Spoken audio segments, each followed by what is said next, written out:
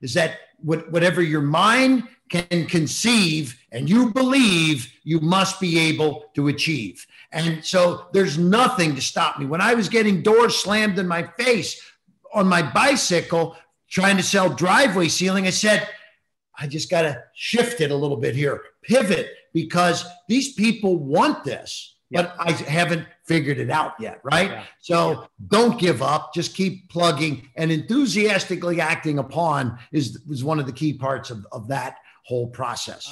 Man, I want to start, Kevin. Everyone's going to know exactly who you are. World famous, one of the original sharks, over 22 businesses, 21 businesses now that you've taken. 21, over 100 million. Yep. 21 businesses that you've taken over $100 million. You are the guru when it comes to entrepreneurship, and I'm chasing you with everything I've got. I love it. You always want someone to look up to. But let's start with your first business when you were young. Let's talk about what was your first, give us a crazy story of business when you were a kid. So I started in my dad's restaurants. My dad actually was a bartender, and he wanted to be an entrepreneur, saved up enough money to open Harrington's Irish Pub. So when I was in there at 11 years old, I started bar backing, dishwashing, serving, all that. But not only that, my dad said, look, anybody can do that.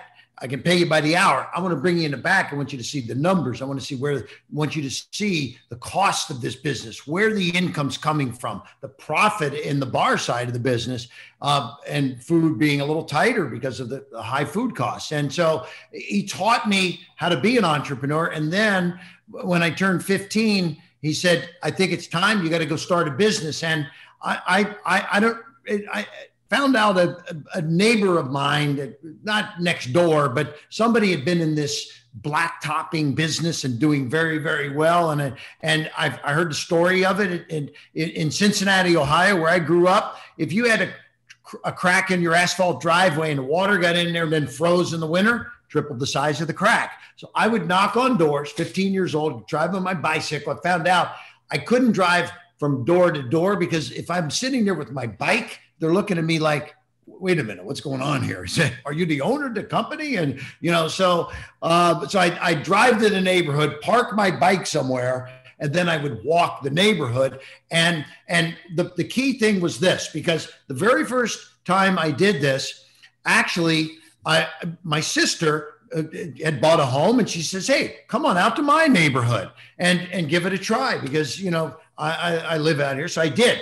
And I got 20 people that said, no. Some slammed the door. Some said, I'm busy eating and this and that. And then I was so dejected. I'm like, I hadn't made a sale yet, right? So I tell my sister, I said, I think I got to come up with something unique. And I think maybe because people kept asking, where have you done a job that I can go take a look at?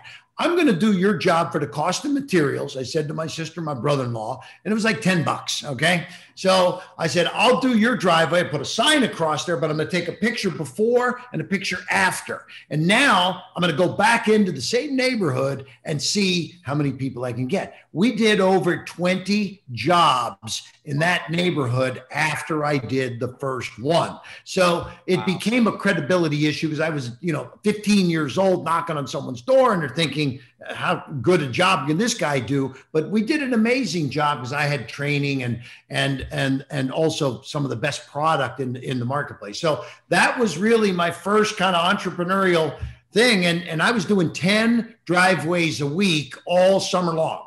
Wow. Had a lot of fun. That's awesome. Okay. So you had the spark. I mean, there's two types of people, batteries included and batteries not included. You were completely batteries included. So what was it about business in general that made you excited about getting into that world versus doctor or lawyer or accountant or teacher? What about business made you want to get into that?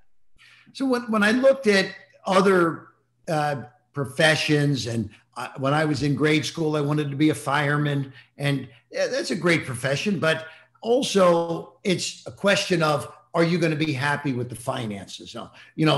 Ultimately, people have to decide, do they want to build something and be very, very successful? And along with that comes financial gains, et cetera. Or do they want to just, happy in their day-to-day life and in the community, et cetera. And so for me, I said, I want to build something. I want to build something big. I want to build something global. I actually I'm not an inventor. I deal with inventors and I've licensed hundreds of products, but I would actually try to invent stuff around the house because I'm like, I know I just had this, like I would wake up with a passion to do something and be productive and solve problems, right? So when the problem that I solved, when I got into my next, I say my next venture, it wasn't my next one, but because after I did the driveway sealing, that was only a summertime business. I got into college. I needed something full-time. So I said, what's year round?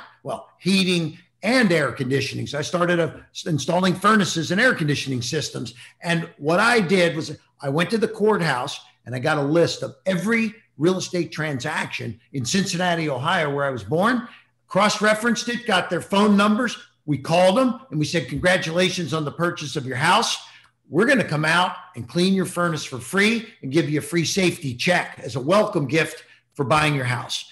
And 80% of the people said, when can you get here? And of course, we go out and every single home we went to had a pilot light that would burn 24 hours a day, 365 days a year. Of course, we would clean it because that's what we told them we're going to do, but we'd also show them that there was new technology called a spark ignition that sparked when the furnace needed the pilot light to go on. Then the pilot light went on and then the heat went on, saving you 20% on your heating bill. So I had the rights to this back in the 70s, and I was selling 15 of these a week while I was a freshman in college. And by the time I got to the end of the first year, I had 25 employees, 6 trucks going out every single day while I was going to school. And awesome. I did that for 2 years until I just couldn't take school anymore. So I'm a college dropout, I hate to say, but I had, the equivalent of a $5 million business my freshman year in college. So wow. I loved every bit of it. Yep. I love that. And you said solving problems, right? Solving problems for a profit. I think that what you just touched on is what we are so interested in teaching kids about, right? Because they go through this assembly style school structure and they're not thinking about solving problems around you, right? Find a need, fill a need in the community. What can you do to solve a problem? That is how people should be thinking, because I think kids don't realize in 10 years, half the jobs are going to be made up. They're going to be new industries, new technologies, problems solved by men and women like you and I. And so that's a brilliant thought, is find a problem and solve that problem. That's a great way to learn. That's how inventors work. They walk around the house and look at things they're having trouble with and solve it and create the product. That I deal with inventors on every level like that. Yeah.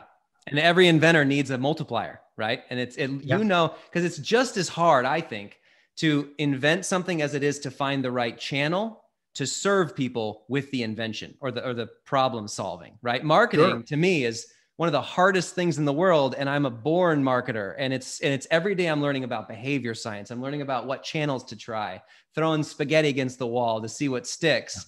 What are your thoughts on marketing? What are your thoughts on what can people do to kind of learn, okay, I've got a great idea. I've got a cool product. We work with a ton of people that have inventions and new ideas. What's the best way for them to get that out to the world, or think about getting it out to the world? Yeah. I mean, look, there's in the old days, because I created this world of as seen on TV and infomercials, and the father of webinars and infomercials. This is who you are. Yep. Hey, so, thank you. But I was sitting there watching my cable TV when cable first came into my city, Cincinnati. It was 30 channels.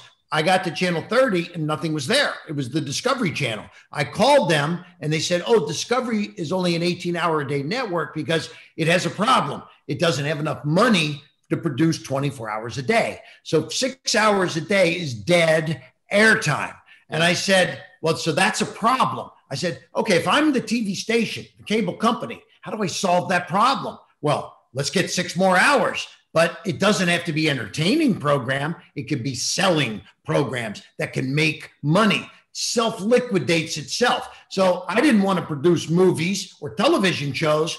I wanted to produce shows that sold products and provided an income stream for the TV station and for me. So that was a problem-solving situation. I got 6 hours a day on Discovery Channel on a nationwide basis back in the early 80s. Wow. And that created the infomercial industry. Yep. And again, solving a problem in the marketplace. And then we got more time on more channels, and then we went global, and we were filling airwaves in Europe, Latin America, Asia, the Middle East, et cetera. So you just never know where it's going to come from. And so I hope I answered your question. I'm not sure. Yeah.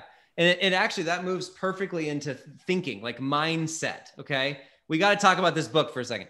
Mentor to Millions. This is your newest book. USA Today #1 bestseller, right? You just hit. Well, we hit New York Times. We hit Wall Street Journal #2. USA Today was pretty close to that, but okay. We don't have the last numbers yet, but it was huge, and #1 on Amazon in 9 categories. I love it. I love it. The Wall Street Journal is data.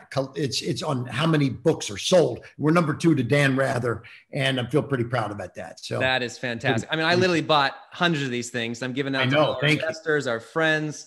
I love the book, not just because I love Mark, but the stories in here are fantastic. And you talk about curiosity. You talk about mindset. You talk about have a plan, make an action. I love the mindset part. And I think what you're touching on is your mindset from very early on was thinking through, finding problems, finding channels. There is an answer to a lot of unknown solutions in the world. So tell me about mindset in this book. When you think about how to approach a situation in your life, right, what's the mindset you have to have? So I a couple different things, and Mark, Tim, and I both were fortunate. I met Mark through a mutual mentor of both of us.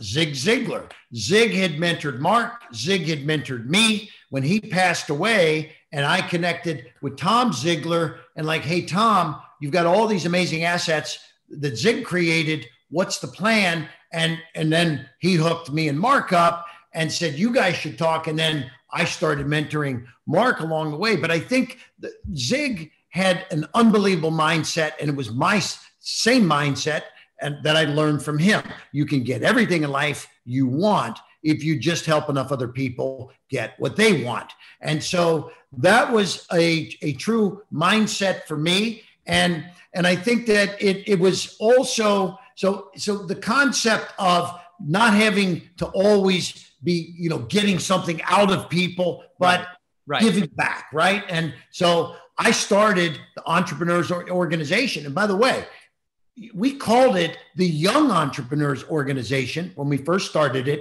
1987. Michael Dell, Ted Leonsis, myself, Vern Harnish, handful of guys. We said we want young entrepreneurs to be able to network with other young entrepreneurs. And to this day now, we changed the name to EO along the way because we all got older, and in the beginning you had to be under 40, right? Well, yeah. Now I'm way above that. So we changed the name to Entrepreneurs Organization. We're in 150 countries, all around the world, cities. I mean, you name it, from India to China to Europe to Latin America. We empower entrepreneurs, and this is me giving back to the entrepreneurial community. But I also have one other mindset thing that's important. And this came from Napoleon Hill, and Think and Grow Rich was it was the first book I read that shifted my mind. And Me too. And basically Napoleon's concept, I'm going to say it a little bit different than he does, but whatever you vividly imagine, ardently desire, sincerely believe, and enthusiastically act upon must inevitably come to pass. And so I wake up every single morning with that mindset, and I have since I was 15 years old, because that's what I learned from Napoleon Hill, is that whatever your mind can conceive and you believe, you must be able to achieve. And so there's nothing to stop me. When I was getting doors slammed in my face on my bicycle trying to sell driveway sealing. I said, I just got to shift it a little bit here, pivot, because these people want this, but I haven't figured it out yet. Right. Yeah. So don't give up, just keep plugging, and enthusiastically acting upon is one of the key parts of that whole process. Man, I love that. This exponential thinking and this vivid thinking is so cool. We just had this story. Travis, actually 10 years ago, he helped me launch Apex, the largest school fundraising franchise in America. Now we've served 3 million kids, but I remember vividly, it was literally, we were talking, I think we were having dinner at some restaurant in the middle of Dallas somewhere. And we thought, wouldn't it be cool to help 1 million kids with leadership and fitness and learning these life skills that now we have myfirstsale.com and now this stuff. And we just sat there and we thought that would be unbelievable. And then we thought, well, how do we even get there? And then we literally started thinking, okay, here's what the company looks like with 1 million customers. Here's what the company needs to have in terms of leadership, in terms of teams. We just worked backwards. And then we got all the way down to what we're doing tomorrow. And I think it was like 2016 or 2015, we hit our 1 millionth, and it was like, boom. And then we hit 2 million within a year. And it was just like, boom, boom, boom. Put a plan together. So you had the vision, then you had the plan, then you had the execution. I don't know how you got it funded, if you needed a lot of funding, but that oftentimes is something that is a hurdle that entrepreneurs run into. And so that's why we had schools pay us $1,000 to book their spot. So we ended up getting our first 50 grand in booking fees, and that helped us build the site and everything else. Now with Hapbee, with the biotech company, we raised $8.5 million, and now we're, doing our IPO here pretty quick. It's going to be a ton of fun, but that's more of a hardware investment growth, right? That's fantastic. Nice. My thing is just find something you're passionate about that solves a huge need and go after it, just like Napoleon Hill, enthusiastically with a clear vision, and it's bound to happen. I love that. Exactly. Yes. That I wake every morning. I feel, like ready to rumble, ready to go. Yep. And I got to ask you this too, because we have a ton of, entrepreneurs and their families that listen, biohackers, people who love to hack their mind. You do not look your age, sir. How old are you? You got to tell us. I just had a birthday last week, and I turned 64. Okay. So, well, happy birthday. Thank you. Okay. Some days I feel 64, but thanks for saying I don't look 64. But today I feel great. You get little tweaks and arthritis here and there, but I'm good. I work out. I eat right. I don't drink. I'm just, I said years ago, I want to live a long life. And it's when my father, when he was 90, I sat down with him, and he's like, Kevin, he said, if I'd have known I was going to live this long, I'd have started taking care of myself a lot better, a lot sooner. Okay. Because his last few years weren't so good, but he lived till he was 93. So I got some good genes, and I just believe that you're given a body, and you should take care of it. And the longer you're going to be around, the more important that is, for sure. Yeah. So and that's thanks for the compliment, though. And it comes back to mindset, right? I mean, I'm 34. Yeah. My dad's 64, same as you. Yeah.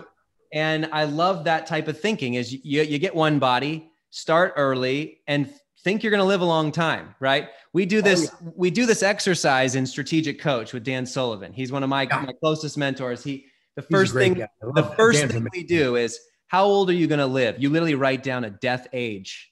And then he says, what if the day before you died, you were doing exactly what you wanted. You were healthy as an ox. You were in your passion. You were in your unique ability. You had enough cash confidence to make it for the next 50 years. You think you'd die the next day? No, there's no way.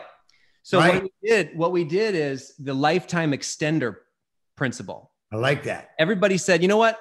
Maybe I'm not going to die at 80 like my dad or my grandpa or my uncle or whatever they think in their minds. Maybe I am going to live to 100, 130, 140, right? Dave Asprey says he's going to live to 180, I think is his number. Oh, wow. Yeah. But Dave's a good guy. I love Dave. He's one of our main advisors for Hapbee, and he's been phenomenal in this thinking. And he says, you have to think long-term about your life, right? The two professions that die the fastest after retiring are doctors and insurance actuaries. And it's because they live their whole life calculating death. Oh, and wow. they think that when am I going to die? Oh, it's based on that stat here because of this age, Right. demographic. And that's funny. A good friend of mine's an actuary, and he's probably figured it out. And when he gets to that year, he's going to be, starting to feel not so good, right? Because he's conditioned it in his mind. That's right. Crazy. And how many people out there think the same way because their relative or parent died the same time, right? Right. Yeah. Like uncharted territory. It must be biological. I'm not going to make it. So, when you said, how long are you going to live? I automatically thought, my dad lived till he was 93. So I should be able to live till longer than that, Right. So, so I'm going to go hey, I don't know about 180, but let's go north of 100, right? Yeah. You're going to have to implant your brain in some blood boy to be able to get to that level. But I hope Dave makes it. That'd be fantastic. And I think we can, but again, it's mindset, right?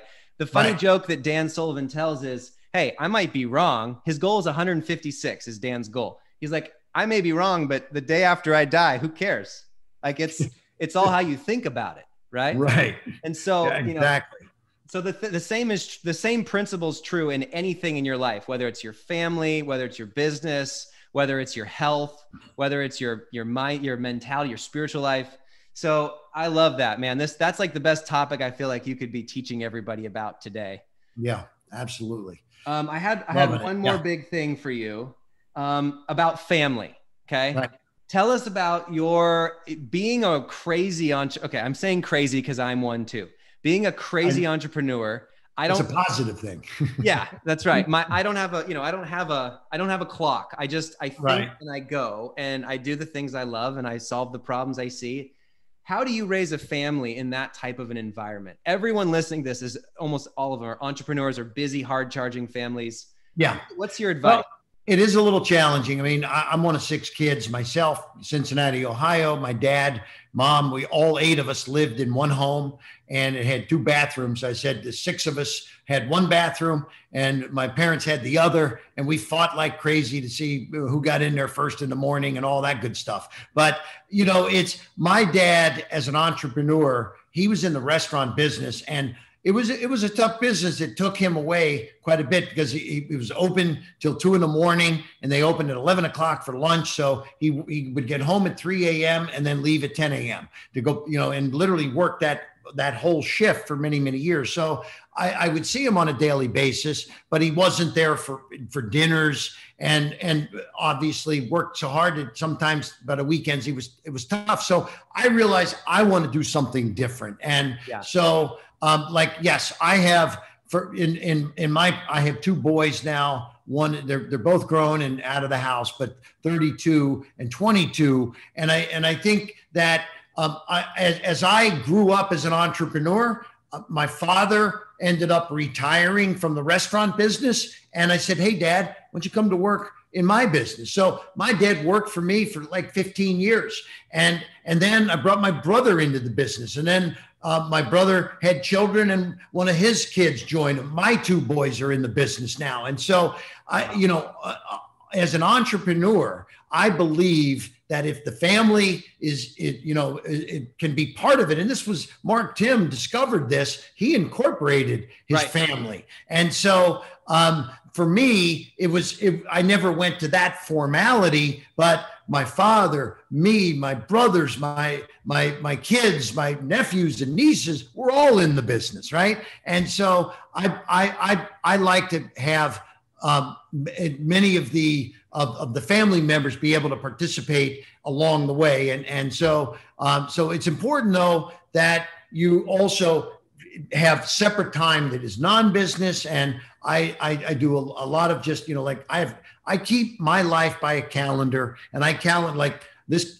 I'm probably going to go see the World Series and go travel a little bit. And earlier this week, I was in Chicago playing golf at one of the greatest golf courses in America, Medina Golf Course in Chicago. And 3 weeks ago, I was at Whistling Straits. So I get to do my private things that I like to do, but then I also have the exact same things that I do with the family. And so this weekend, I'll take my wife along for the trip. So, it's important that the family is part of what you're doing, because if they feel alienated, it's not going to work. You're going to build the business all to yourself and not have a happy home life. So it's important to be transparent with all of that, and make sure that you put reins around it to the best that you can. Because I know, Scott, you're a crazy entrepreneur like I am, so sometimes it gets tough, right? You're at a dinner and a very important call comes through and you're not supposed to take it. What do? Well, maybe you get back to them later then, right? So it's challenging, but family is what it's all about. And that's why I learned the hard way, with not having some of the best partners in the world, that having family was the one way to make sure that it all came together in a very powerful fashion. Yeah. Oh, I love that. And I remember, my first business was in third grade, making bead geckos and little keychains and things like that. I grew up in this world, 4 generations of entrepreneurs. My grandpa was Reagan's bank chair. And, we just have this mindset from a young age that you're going to, your money is going to have its place. It's not the idol. It's a tool. You're going to learn profit. You're going to learn grit. You're going to learn delayed gratification. That's, this is why we mentor thousands of kid entrepreneurs, because all their families want the exact same thing you just said. Right. Exactly. Yeah. No, I love what the program you're doing. It's because kids too often, like my dad, he did mentor me, and he said, Kevin, I want to show you the operating side of this business, the financial side, and I want you to be ready to get started in a business. Very few people have a father like that, though, right?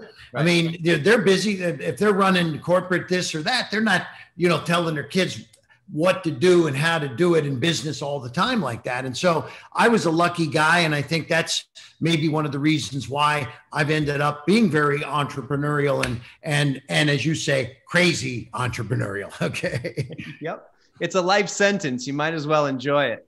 I do. Thank you. I'm unemployable, I think, is the synonym for entrepreneur. So that's right. Exactly. All right. Well, we don't have much time. I know you're busy, and we're honored that you're here with us today. Any last advice to the families out there that are listening in on this, whether they're entrepreneurial, they're hard charging? Yeah. What do you got for them? I say this because I run through airports and people, they'll stop me. Hey, you're that guy from Shark Tank. I've got just one question. I'm a young entrepreneur. How can I be successful? Is there any guarantee? And I said, no, there's no guarantee, but let me tell you what I learned early on. And it involves mentoring, because I said I was growing a business and I needed capital. And people say, oh, well, go to the bank and get lines of credit and get some loans. And I did. And 5 banks told me, no. And so I thought, well, but I got this great business. It's profitable. Why can't I get money? Because there was no security. So I ran into a banker that had retired. He was the former bank president of one of the biggest banks in my city. And I got talking to him, telling him about my business and the problems I was having. And he said, I'm going to do something that I don't know if anyone's ever done this, but I'm going to mentor you. I'm going to get you a bank line. I know how. He says, one of the guys that turned you down, I'm going to get him to give you the money, because I know how to talk to bankers. That's and awesome. You don't. So we got a $3 million line of credit, and we 10x the size of the company. So I say, you need mentors. You need a dream team, and one may not be enough. And so as I built my businesses, I've surrounded myself with smart people. Now, I didn't do this in the very beginning, and it cost me, because as a young entrepreneur, I thought every dime I pay out is less than I get. No.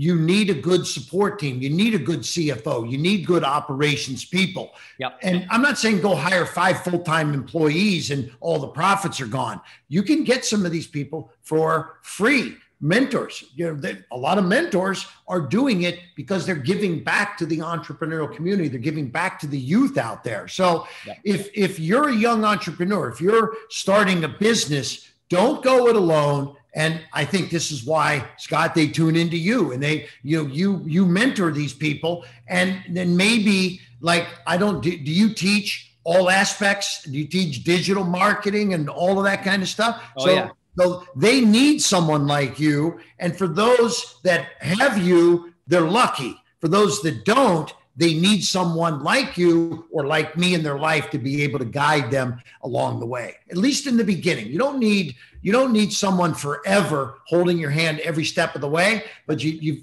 in the beginning, I say it's most important because you can learn along the way from those mistakes that the mentors have made. And one last thing that I want to say is that always begin with the end in mind.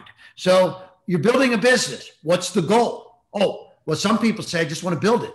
Well, do you want to sell it? Do you want to cash out? Do you want to take chips off the table? If so, there's things you need to do along the way. And one of them is just making sure that you've got people that have had exits and know valuations and things like that. So begin with the end in mind and get a good dream team around you. And you're going to have a much better chance of big success. Yeah, that's well said. I can't even put a dollar amount to me personally, not to mention my network and my family and friends, to what mentorship truly means. I can't tell you how many people in my life took me starting young and just said, here are the mistakes I've made that were costly financially, family wise, and what have you.